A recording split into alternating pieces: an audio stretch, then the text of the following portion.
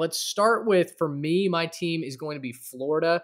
Listen, Florida's been in the news a lot lately because of NIL, because of the Jaden Rashada story. We don't have to relive that, but it peeled back for me the top layer of this onion of dysfunction that I think NIL is going to identify at a lot of schools. And listen, if you don't have your T's crossed and your I's dotted, I think you're going to get caught out as this Wild West kind of figures itself out. And unfortunately for Billy Napier in Florida, the Gators were one of those programs. Now, whether the football program had anything to do with this, who really knows, right? I mean, it sounds truly like the boosters wrote a check that they ultimately couldn't cash, and that bit their program. So that's not Billy Napier's fault. That's not the recruiting staff's fault, but it looks so bad for Florida. And for me, if I'm a blue chip recruit, how can I trust anything that donor base is saying? How can I trust any of the NIL opportunities that legally cannot be signed to me until I have signed on with that program, right? Otherwise, it's inducement. So for me, Florida's lost a lot of credibility. You add in the fact that the quarterback situation at Florida is beyond dire. I mean, they just don't have a proven winner on that staff right now. Anthony Richardson's gone to the draft. They bring in Graham Mertz, who kind of felt like they might have whiffed on their first 10 names. And then it was like, oh, Graham said yes, so we're going to take him. If you think Graham Mertz is going to step in and be a difference maker in the SEC, I don't know that you watched much Wisconsin football, right? He's going to be the lesser of the quarterbacks in most conference matchups that they have. And so for me, recruiting was good. They had a very solid recruiting class, but missing on what should have been your best quarterback prospect, which also, again, was really just kind of a spite move at Miami. The report was they really went after him hard, not because they think he's just this game changer, but really because Miami wanted him and they wanted an NIL win over the Canes. All of that drama with the fact that you don't have a QB1, you're losing several of your best linemen, specifically on the offensive line. Losing Osiris Torrance at interior guard is not going to be easy to replace. I just don't think they have a lot of things going for them right now. And in what could be a loaded SEC East, Georgia and Tennessee vying for the top. We'll see what happens with Kentucky. South Carolina is coming on like gangbusters. For me, I'm selling any stock that I have in Florida. Do you guys think that Napier makes it out of 2023?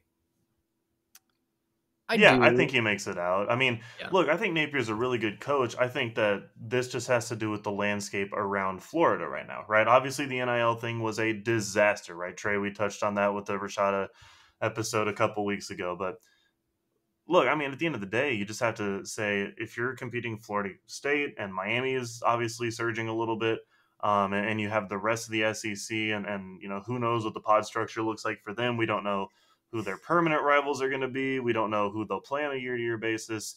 I just kind of think you're in a bad situation with the landscape if you're Florida. And I think Napier will get a little bit of a longer leash just because, that Florida job has been a little bit of a rotating door. But I think he'll get a longer leash in this case, at least out of 23. It's going to be interesting, though. I think I agree with you guys. Before their bye week next year, they have at Utah, Tennessee at home, at Kentucky, and at South Carolina. All those are in the first. Ooh, that could be 0 for 4 real quick. That could be 4 losses, right, before the bye week. And the natives are going to get a little restless in Gainesville if we're sitting there at 2-4, 3-4 going into the bye week. Yeah. Garrett, you've got 2 programs that are sort of getting up north. One of them that you were madly in love with at the start of last year, and another one that's out of the Big Ten. Which team are you selling stock on right now? Well, we'll talk about Minnesota first. Definitely selling the stock on Minnesota. I know that is not a popular move on this podcast with a couple of absolute homers. Just a couple of homers for the Minnesota Golden Gophers. No, I just look, at the end of the day, you lose like your entire offense when it comes to production. I looked this up on the pod. Mo Ibrahim had 320 attempts last year, rushing attempts. They passed the ball 279 times collectively. Right. Not their top quarterback passed that way, and then some other quarterbacks also threw. All of their pass attempts totaled 279. So when you get rid of more than 50% of the plays that you ran, just see ya, have a nice career in the NFL. And I think that he will. But I don't know, man. I can't buy into that. You can't replace that much production that quickly. But it's not just the fact that they're losing that. I like the coach. I like a lot of the situation they have. I just don't like it as much as I like what else is going on in the Big Ten. I don't like it as much as I like the fact that, yeah, like Matt Rule at Nebraska could be a real home run for them. I don't like it as much as the fact that, Fickell going to Wisconsin. I think that they're going to have a great situation in Wisconsin. They've already had guys, transferring in. They've got a lot of promise there. Illinois had a really good season. I know we joked about it being the Shadow Realm this last year, but I think that part of the conference, their division, I think is going to get a lot better this year. And we don't know what it's going to look like once USC and UCLA hop in to join the fun. So, imagine them in a situation where you restructure their schedule and they get yearly matchups with the Trojans and the Bruins to go along with an Iowa and a Wisconsin and a Nebraska. Things could get real rough for them. And I'm not saying that they're a terrible team or that, everything else is going wrong, but similar to what I was saying about Florida, I just don't think the landscape works out well for Minnesota. I think that things are changing around them and rising, and they, just by sitting still or maybe slightly regressing, I think they're falling behind. Man, I still want to say Ski-U-Mah though, baby. Like I just think that they're built for sustained success in that division. I think they're going to be built on running the ball and defense and just bullying people in that division. I think that you're going to see that continue under PJ Fleck. Remember, Tanner Morgan got hurt this year too. He was supposed to be, and their number one receiver. They dealt with so many injuries, and they were still right there in the thick of the division title race at the end of this year. So I don't know. I'm not ready to give up on my darling Golden Gophers just yet. Hey, I'm right there with you. I'll row the canoe up the creek. Trey, y'all are just homers for the wrong M in the Big Ten. Hey, just because I have a home field apparel tab open to Minnesota right now on my computer does not mean hey, I'm a homer for the Golden Gophers, sir. Not a sponsor, could be. Tell you, home field just started selling hats.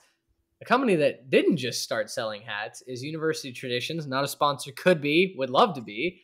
Shout out to you guys for sending me a College Station collection hat. Looks great.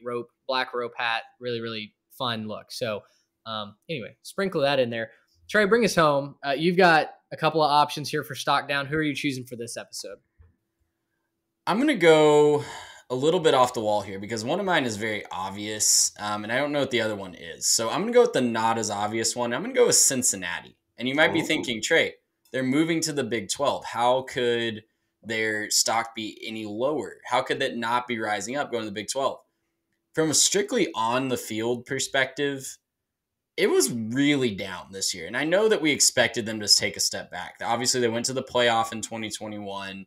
Obviously, we expected them to take a step back, but just the level of play on the field was subpar this year. And they won a lot of close games in the American. They won, not in sexy ways. And look, Cincinnati, even in the year that they went to the playoff, wasn't winning games in sexy ways. That was kind of the knock on them, as they weren't dominating these teams in the American. But this year they took that up a step further and even lost to some teams that they definitely shouldn't have on paper. So to me, I think a lot of people are asking, why did Luke Fickell, of all the times that he could have left, of all the times that he could have cashed in on his run at Cincinnati, why did he leave right before they were going to the Big 12?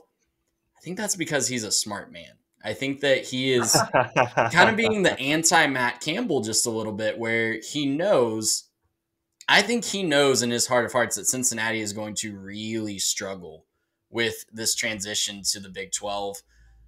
I don't know what their over-under is going to be set at for next year. I'm going to pull up their schedule real quick, but it's going to be a tough transition in my mind. And I think Luke Fickell, looking at his roster, looking at who he was going to have to go up against in this new Big 12, I think he knew that. And I think that he made the jump at the right time while his personal stock was still at its highest, and it might have dipped a lot after they started losing a few games in the Big 12 over the next few years. So, yeah, combine that with the fact that a whole bunch of their team left to go to Wisconsin, left to other places once Fickell left.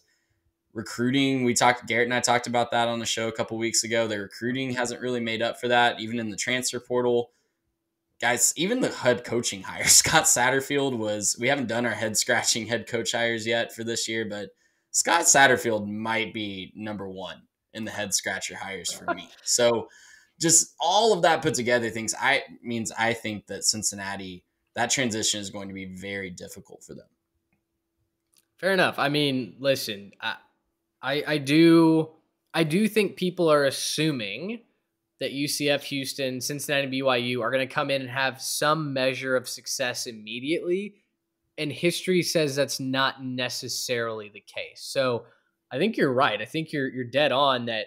Maybe for Fickell, if Cincinnati wasn't kind of his permanent coaching home, why take that risk, right? Why, after Matt Campbell has watched his stock plummet, take that risk and not bet on yourself to immediately just go and make another program like Wisconsin better, right?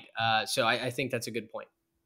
Yeah, and I'm not necessarily as down on the Scott Satterfield hire as you are, but I do think that you're right about the fact that there is a downgrade in coaching, and yeah, it's probably not going to be as competitive. Remember, guys, like the Big 12 was just a fairly competitive conference this last year, and the two teams leaving weren't necessarily as big a part of it as some of the like we're talking about Kansas State swinging upwards. They make their championship game. TCU makes a playoff.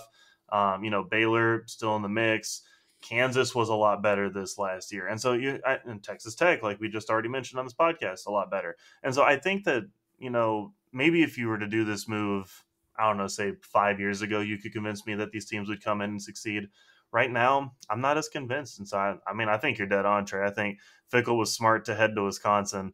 I think Satterfield is going to be a fine coach for them, but it is going to take them, I think, a more immediate dip before you will see the stock rise. I think long-term, all these schools are in a much better position coming into the Big 12 because they're tied in with a better, stronger conference. Mm-hmm. But in the short term, you could see some pretty severe dipping before you see the stock raise on any of these teams.